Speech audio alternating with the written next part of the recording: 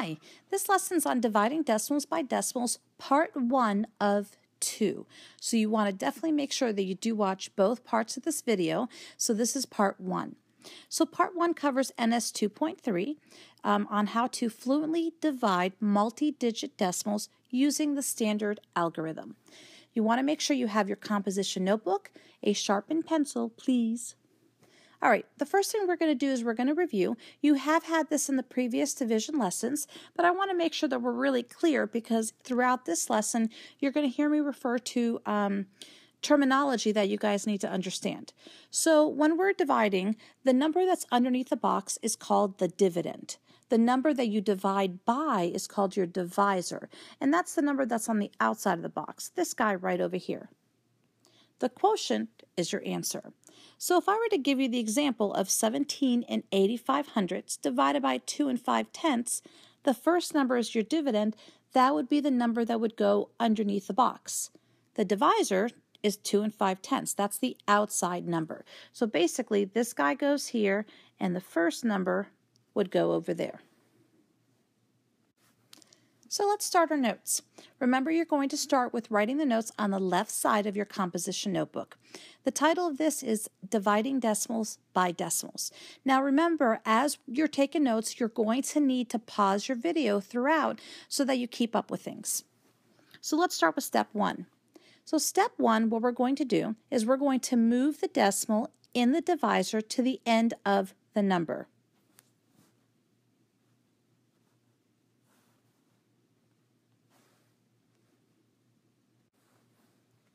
Step 2, we're going to move the decimal in the dividend, that's the number under the box, the same number of spots as in the divisor.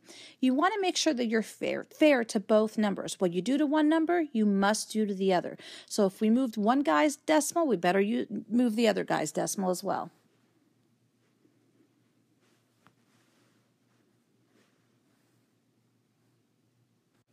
So step 3 is the easiest one. We're going to recopy the problem. Because you're going to have arrows all over the place, it's best if you recopy the problem because you're going to end up getting having 4 decimals in those numbers. So definitely recopy it much neater with the decimals in their new positions. Step 4, we're going to go ahead and take care of that decimal right away. So we're going to slide the decimal up to the quotient line.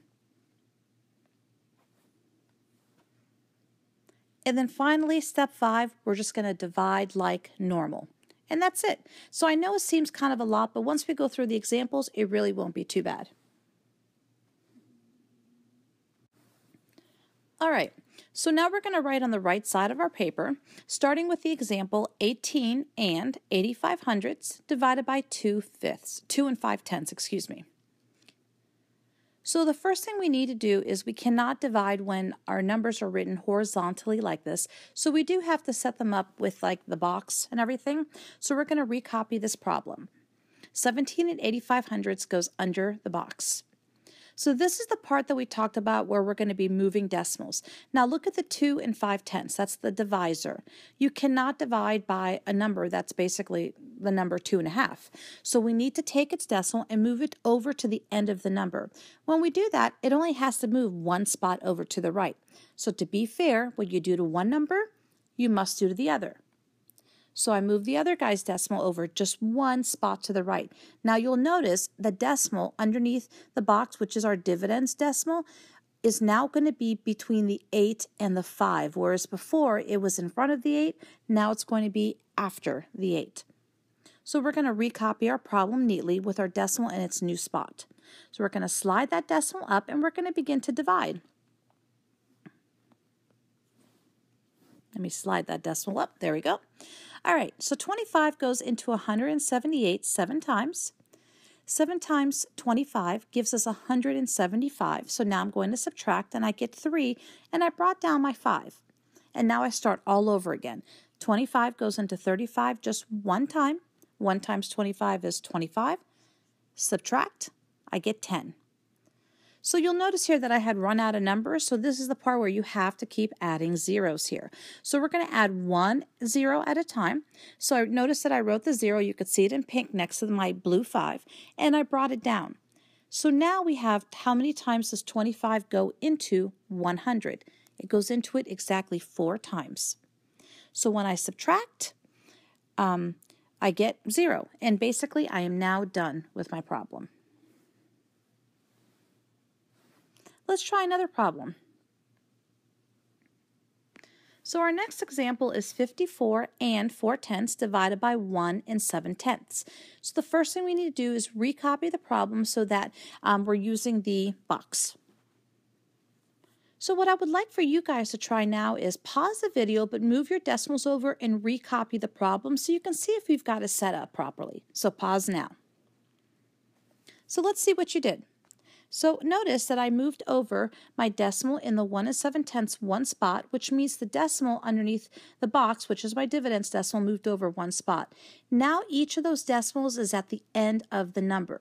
You'll notice here that when I recopied my problem, I did not include the decimals. I could have, but basically, when decimals are at the end of numbers, you don't really have to write them at all. So whether you put them there or you don't, it doesn't make a difference as long as there's no numbers that come after the decimal. You don't have to write them, such as in this case.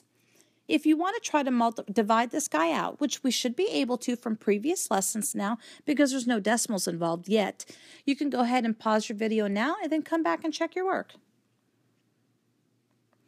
So 17 goes into 54 3 times. Now I don't want to do 17 times 3 in my head, so notice that I did it off to the side and I got 51.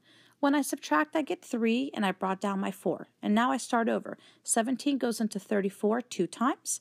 2 times 17 is 34, and I have nothing left over, so my problem is officially done. Your final answer for this problem is 32.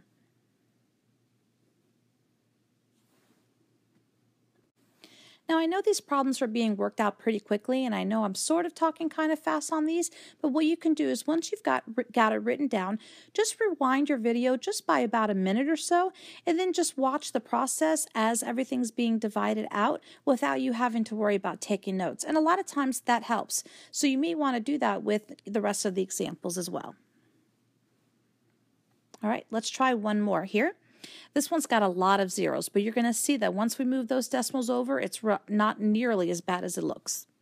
So when I recopy my problem correctly, this is what it looks like. I'm going to move my decimal in the divisor over to the very end. That means it's going to move 2 spots over. So therefore, I did the same thing with my dividend, 2 spots this time. So now that decimal is going to go in front of that 6. I'm going to recopy my problem. So notice how much friendlier this problem looks now that we moved decimals over and got rid of all those extra zeros. So I'm going to go ahead and start dividing. I'm going to put my decimal there, and notice I said that 7 goes into 0 0 times, 7 goes into 6 0 times, but 7 goes into 63 8 times. 8 times 7 is 63. I get nothing left over. There's your answer, 8/100ths. So we're going to go ahead and do one last problem here. 8 and 424 thousandths divided by 36 hundredths. Now I realize you may be running out of space at this point, so of course you could always turn the page and write on the next page. So we're going to set this problem up. We're going to move our decimal in our divisor over to the end of the number. So it's 2 spots.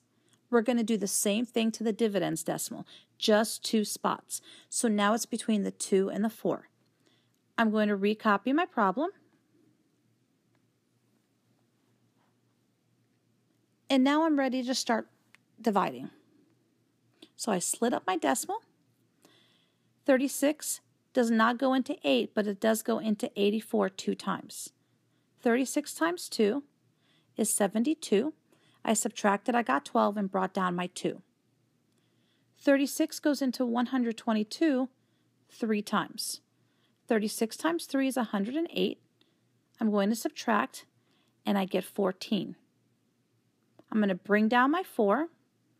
36 goes into 144 4 times. And notice I did my multiplication off to the side. 36 times 4 is 144. I subtract, I get 0. I'm actually officially done with my problem.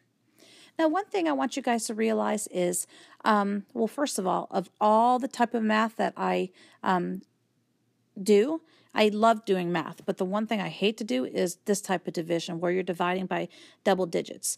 It is not even easy for me. It takes a lot of me thinking about it and actually guessing, trial and error. So sometimes I guess a number and sometimes I guess too small, sometimes I guess too high. So even for teachers and adults, it does require, a lot of thinking, and sometimes we do have to erase and work a little harder to come up with better answers.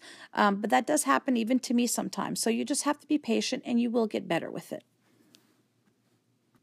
All right, you'll be happy to hear that that's all for now. There is an assigned practice that I do want you to complete, so definitely look at your task sheets to see what that is. And don't forget to watch part 2. You don't have to do that tonight, but that will be your next video. All right, you guys, that's it for now. We'll see you back in class.